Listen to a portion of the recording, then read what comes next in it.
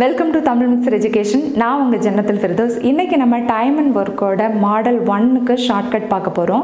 Model 1 வந்து சிம்பிளாக இருக்கும். அந்த சம்ஸு போக போக வந்து கொஞ்சம் டஃப் லெவல் சம்ஸ் இருக்கும். இதுக்கு வந்து டைம் அண்ட் ஒர்க் கான்செப்ட்டுக்கு வந்து ஃபுல்லாக ஒரு இன்ட்ரடக்ஷன் கொடுத்து வீடியோ போட்டிருக்கோம். அதுக்கான லிங்க் வந்து டிஸ்கிரிப்ஷனில் இருக்குது. அதை பார்த்தீங்கன்னா இதோட கான்செப்ட் என்ன அப்படின்னு சொல்லிட்டு ரொம்ப நல்லா அண்டர்ஸ்டாண்ட் பண்ணிவிட்டு நீங்கள் இந்த சம் பார்க்கும்போது உங்களுக்கு நல்லாவே கிளியராக புரியும். ஓகேவா? ஸோ நம்ம ப்ராப்ளம் போகிறதுக்கு முன்னாடி இது வரைக்கும் தமிழ் மிக்சர் எஜுகேஷன் சேனலை சப்ஸ்கிரைப் பண்ணாதவங்க பண்ணிவிடுங்க. பக்கத்தில் இருக்கிற பெல் பட்டனை பிரஸ் பண்ணுங்க. அப்பதான் அடுத்தடுத்த வீடியோஸ் உங்களுக்கு நோட்டிஃபிகேஷன்ல வரும்.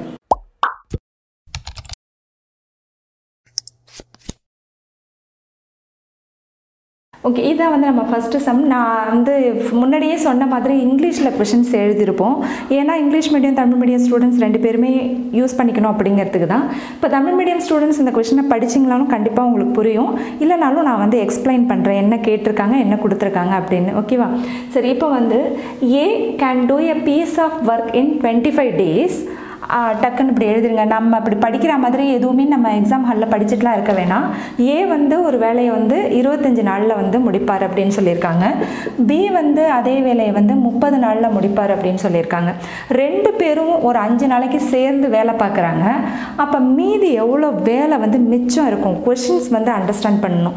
கொஷின் வந்து ஃபஸ்ட்டு 2 லைன் பார்த்தீங்கன்னா டைம் அண்ட் ஒர்க் பொறுத்த வரைக்கும் வந்து ஒரே மாதிரி இருக்க மாதிரி இருக்கும். நீங்கள் அந்த இன்ட்ரோ வீடியோவில் பார்த்தீங்கன்னா உங்களுக்கு புரியும். இன்ட்ரோ வீடியோவில் கொஷின் வந்து ஒரு மாதிரி இருக்கும்.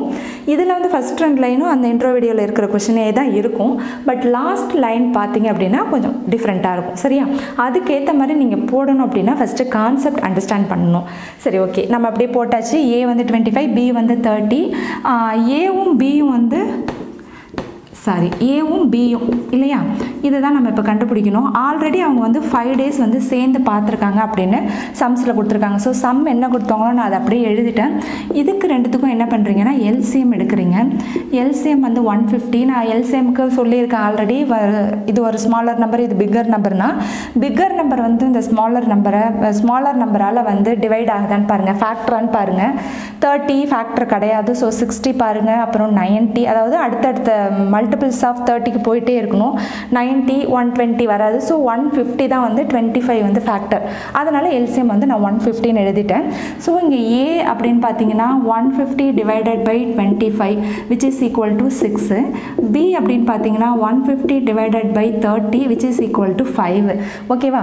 ஸோ டோட்டல் ஒர்க் டன் அப்படிங்கும்போது நமக்கு 150. சரியா? ஒரு நாளைக்கான total work done, total work 1 டேக்கு. சரியா? 1 டேக்கு எவ்வளோ? 6 + 5 இஸ் ஈக்குவல் டு 11. ஓகேவா? ஸோ அவங்க ரெண்டு பேரும் என்ன பண்ணியிருக்காங்கன்னா 5 நாள் சேர்ந்து வேலை பார்த்துருக்காங்க. அப்படின்னா அந்த 5 நாளைக்கு டோட்டல் ஒர்க்கு 1 டேக்கு 11னா 5 டேஸ்க்கு 5 × 11 ஈக்குவல் டு 55. சரியா? இப்போ வந்து நம்மளை என்ன கேட்டிருக்காங்க அப்படின்னா ரிமைனிங் ஒர்க் கேட்டிருக்காங்க. அதாவது ஏவும் பியும் சேர்ந்து ஆல்ரெடி வந்து 55 அந்த ஒர்க் முடிச்சாச்சு. அப்போ 150லேருந்து 55 வந்து மைனஸ் பண்ணிவிடுங்க. இப்போ மைனஸ் பண்ணிங்க அப்படின்னா உங்களுக்கு 95 வரும். ஸோ ரிமைனிங் ஒர்க் எவ்வளோ அப்படின்னு பார்த்தீங்கன்னா அவ்வளோதான். டோட்டல் ஒர்க் வந்து 150 இல்லையா? ரிமைனிங் வந்து 95/150. இதை வந்து நீங்கள் சிம்பிளிஃபை பண்ணணுன்னா தாராளமாக பண்ணிக்கலாம். ஏன்னா வந்து 5 டேபிளில் வந்து உங்களால் இது பண்ண முடியும். ஓகேவா? ஸோ 15, 9 5s are 45, இது வந்து 30. ஓகே, அவ்வளோதான். இதுதான் ஆன்சர். ஸோ பார்த்தீங்கன்னா உங்களுக்கு நான் இதெல்லாம் எழுதுனதுனால உங்களுக்கு டைம் அதிகமாகிற மாதிரி தெரியும். பட் நீங்கள் வந்து டேரெக்டாகவே போட்டுடலாம். ஸ்டெப்பெல்லாம் ஸ்கிப் பண்ணிவிட்டு நான் எல்சிஎம் கால்குலேட் பண்ணோன்னே இந்த ஸ்டெப் வந்துட்டு மைனஸ் பண்ணி டேரெக்டாகவே போட்டுடலாம். இது நம்மளோட செகண்ட் சம்மு. என்ன கொடுத்துருக்காங்கன்னா ஏ can do 75% of a job in 9 days and B can do half of the job in 8 days. இந்த 75% அதெல்லாம் பார்த்து நீங்கள் பயப்பட வேண்டாம். இது வந்து எப்படின்னா அதாவது 75/100 அதுதானே 75%. இது வந்து 3/4 தானே. ஓகேவா?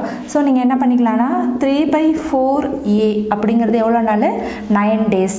அதே மாதிரி இப்போ வந்து ஒன்றும் இல்லை, இப்படி கேன்சல் பண்ணிக்கோங்க ஸ்ட்ரெயிட்டாக. ஓகே, இது 1 டைம்ஸ், இது 3 டைம்ஸு, இங்கே இப்படி கிராஸாக 4 × 3 வந்து 12. ஸோ ஏ வந்து 12 days. புரிஞ்சுதான் உங்களுக்கு 75% கொடுத்துருக்காங்க. அது வந்து 3/4 அப்படின்னு நமக்கு தெரியும். 75%ங்கிறது 3/4 வந்து 9 டேஸ்ன்னு கொடுத்ததுனால இந்த 3 இந்த 9 நான் கேன்சல் பண்ணுறேன். இங்கே இருக்கிற 4 இந்த 3 வந்து மல்டிப்ளை பண்ணுறேன். ஏ வந்து 12. இது வந்து நீங்கள் ஃபார்முலா அது இதெல்லாம் எதுவுமே அப்ளை பண்ணி போட வேண்டாம். ஷார்ட்டாக அப்படியே போட்டு முடிச்சிடலாம். அப்புறம் பார்த்தீங்கன்னா பி கேன் டூ ஹாஃப் அப்படின்னு சொல்லியிருக்காங்க. ஹாஃப் ஆஃப் த ஜாப் அப்படிங்கும்போது ஹாஃப் அப்படின்னா நமக்கு 1/2 அப்படின்னு தெரியும். இது வந்து 8 டேஸ். அப்போ வந்து இந்த 2 அங்கே மல்டிப்ளை பண்ணிட்டீங்கன்னா பி வந்து 16 டேஸ். ஓகேவா? புரிஞ்சுதா உங்களுக்கு? ஏ வந்து 12, பி வந்து 16. அப்போ எல்சிஎம் வந்து நீங்கள் வந்து எது எதுக்கு எடுக்கணும்? 12க்கும் 16க்கும் எடுத்தீங்க அப்படின்னா உங்களுக்கு எவ்வளோ வரும்? 48 வரும். சரியா? 12க்கும் 16க்கும் எல்சிஎம் வந்து 40. ஸோ ஏவோட ஒரு நாளைக்கான வேலை எவ்வளோனா 48/12 வந்து 4. அதே மாதிரி பியோட ஒரு நாளைக்கான வேலை 48/16 வந்து 3. அப்போ ஏவும் பியும் ஒரு நாளைக்கான வேலை வந்து 4 + 3 = 7. ஞாபகம் வச்சுக்கோங்க. ஓகேவா? லாஸ்ட்டாக கொஷின் என்ன கேட்டிருக்காங்க? Half of the job. அப்போ டோட்டல் ஜாப் வந்து 48 அப்படின்னா ஹாஃப் ஆஃப் த ஜாப் வந்து உங்களுக்கு என்ன வரும்? அவ்வளோதான், 24. ஹாஃப் ஆஃப் த ஜாப் உங்களுக்கு புரியணுங்கிறதுக்காக இதெல்லாம் நான் எழுதிட்டு இருக்கேன். பட் நீங்கள் ப்ராக்டிஸ் பண்ணிட்டீங்கன்னா இதெல்லாம் நீங்கள் எழுதவே வேண்டாம். ஓகேவா? ஸோ 2 பேரும் ஏ + பி வந்து சேர்ந்து ஹாஃப் ஆஃப் த ஜாப் பண்ணால் எவ்வளோ நாளில் முடிப்பாங்க அப்படின்னு கேட்டிருக்காங்க இல்லையா? So 24/7 days. அவ்வளோதான்.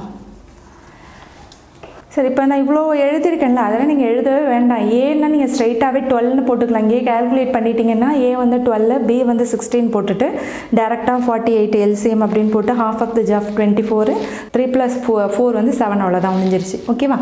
நம்ம அடுத்த சம் பார்ப்போம். இது நம்ம இவ்வளோ நேரம் எக்ஸ்பிளைன் பண்ணதுனால டைம் எடுத்துருக்கு. நீங்கள் போட்டு பார்த்தீங்கன்னா அவ்வளோ டைம் ஆகாது. இது நம்மளோட 3rd சம். இதை வந்து நீங்கள் ஹோம்ஒர்க்காக பண்ணுங்கள். இதுக்கு ஆன்சர் வந்து கமெண்ட் செக்ஷனில் போடுங்க. நான் எக்ஸ்பிளைன் மட்டும் பண்ணிடுறேன் என்ன கேட்டிருக்காங்க அப்படின்னு.